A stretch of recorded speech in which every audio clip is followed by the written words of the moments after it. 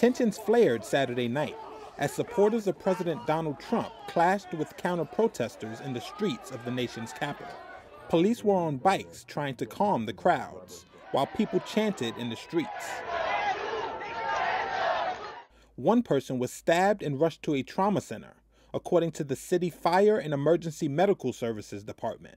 The Washington Post reported that the stabbing occurred during a clash between Trump supporters and counter-protesters around 8 p.m. According to local reports, police made 20 arrests. The violent clashes came after a day that saw tens of thousands of President Trump supporters descend on Washington for a protest to back his unsubstantiated claims of election fraud. It's not even close to being over. And those people that are telling you right now that it is over are lying to you. Trump has so far refused to concede to Biden and claims without evidence that he was cheated by widespread election fraud.